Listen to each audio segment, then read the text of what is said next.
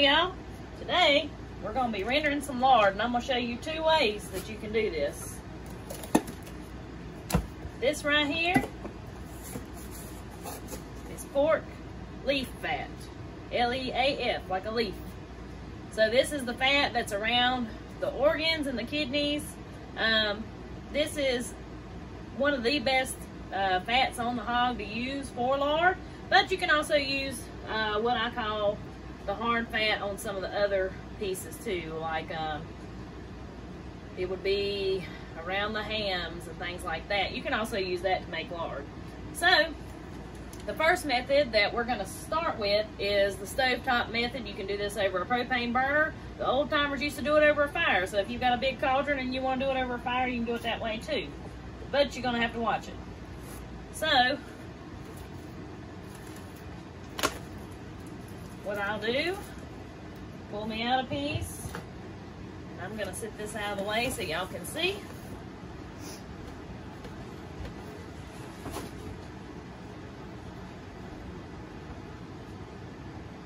I've got my pot here. I don't have any heat on it yet, but we're just going to cut this into pieces, about like that.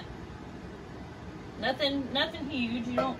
The bigger the pieces are, the longer it's going to take it to cook down. But I'm not going to sit here and cut it into little tiny cubes either. So make sure you have a knife sharpener on hand, because nothing dulls a knife quite like fat. Believe it or not. I don't know what fat does to it, but it will dull a knife quick, fast, and in a hurry. The leaf fat that you saw in my box, that is 1 pig worth of fat. And some of it has that layer on it. There's like a film, and you can pull that off if you can get it off. If you can't, don't fret over it. This is a very simple process, very forgiving. The biggest thing is you just have to watch it to make sure it don't burn.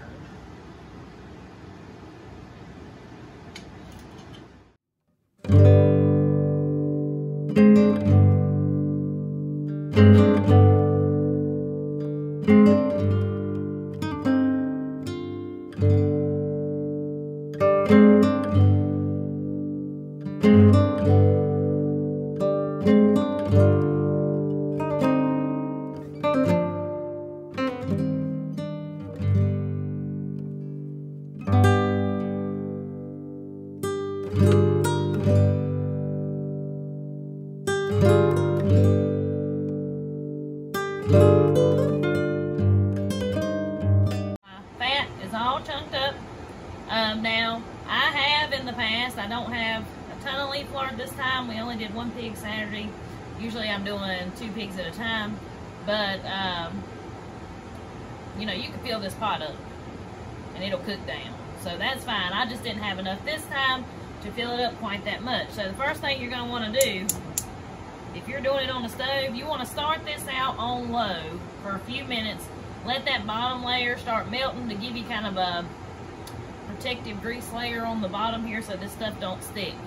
You do not want it to stick and burn to the bottom of your pan. It'll ruin your whole batch of lard. So that's something important to remember.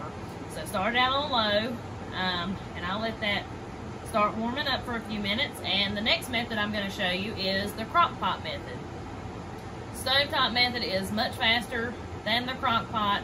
You also get crunchier cracklings. So depending on how much time I have that day, I'll either do crock pot or stovetop. Both, you know, I still get a beautiful white final product. The key to good lard is straining, how well you strain it, and I'll show you that when we get that far.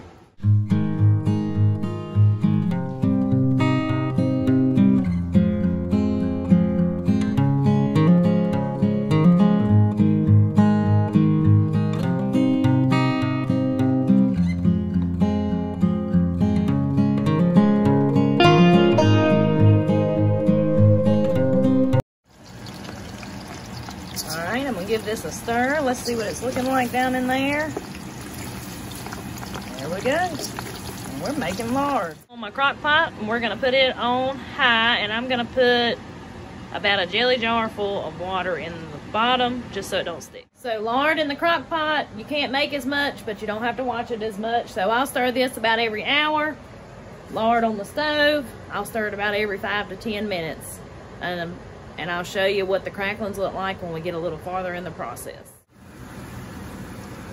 All right, this is on my next stir, about 10, 15 minutes later. You can see it bubbling there. One way you know your lard is pretty much done is when this bubbling really slows down. You're gonna have, these pieces are gonna be brown and crunchy. All right, y'all, my cracklings have quit bubbling. The crock pot's still going strong, so it's still gonna be a while for that. But my stovetop is done.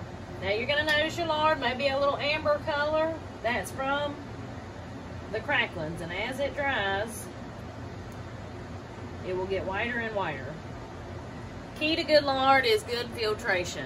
I have a paper towel on top of a strainer going through a funnel, so that way that catches any little microscopic pieces of the cracklings, anything like that, because the cleaner your lard is, the longer it's gonna keep.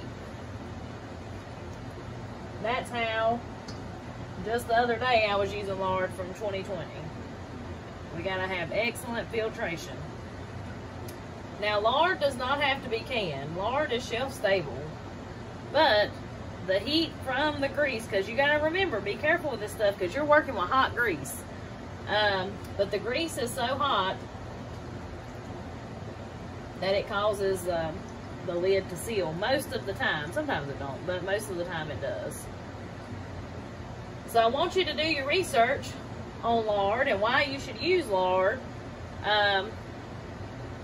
You know, this is a natural occurring fat. This is something that's in nature, not made in a factory, nothing added to it, nothing done to it. You know, it's just cooked down fat. That's all it is. So why should this not be the fat that we're using? Because wouldn't you think that our body would be able to process animal fats way better than synthetic fats? I think so.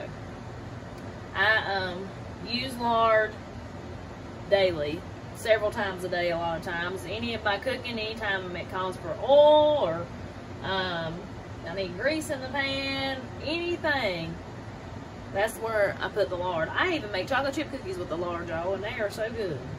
But any bacon, anything that I do, anything that calls for oil, box cakes, it all gets lard. It's also full of a lot of different vitamins that our body needs. Us as mammals, we need those vitamins because we are not herbivores. Neither are we carnivores. We are, of course, omnivores. But our bodies are programmed to need this kind of fat. This is kind of fat that you can't get from vegetables or vegetable oil, as a matter of fact. So now what I'll do is I'm going to dump those cracklings back in there. Now you could also use cheesecloth for this, but I can never remember to buy any. So paper towel it is.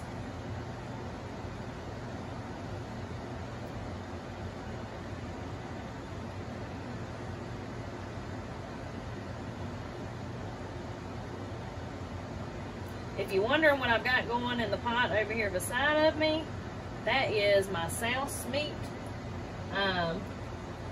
So be on the lookout for that video too. Now something you will notice, this versus what I've got in the crock pot once I strain that, this in the crock pot is much cleaner. And I think it's because the cracklings don't cook down as much as it does like the stovetop method. But it's almost so clear that it looks like water when I'm putting it in the jars.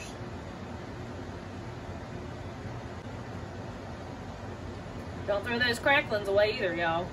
I'll link a video to my crackling cornbread. You can't beat it. I love crackling cornbread, and I'm going to make some since I have some fresh cracklings.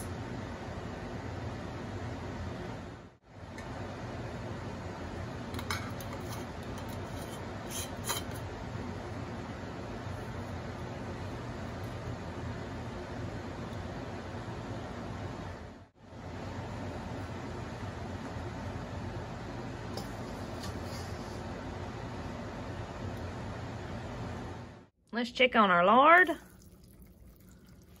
It's been cooking now a couple of hours. And you can see it's cooking down, just not nearly as fast as it was in the pot.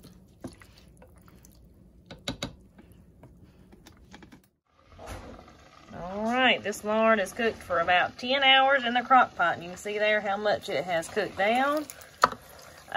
It still bubbles some in the crock pot, even after it's done, in my opinion. It's just a little different than cooking it on the stove.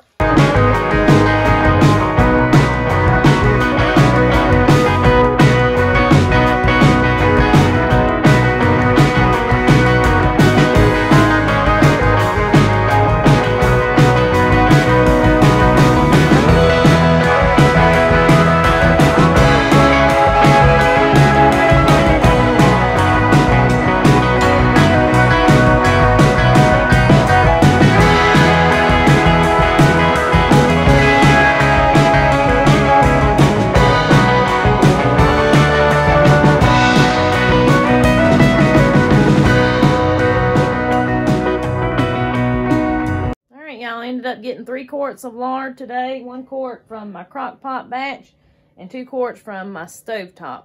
So making lard is very simple. Don't get too caught up in the details. You can do this, you can make your own cooking fat.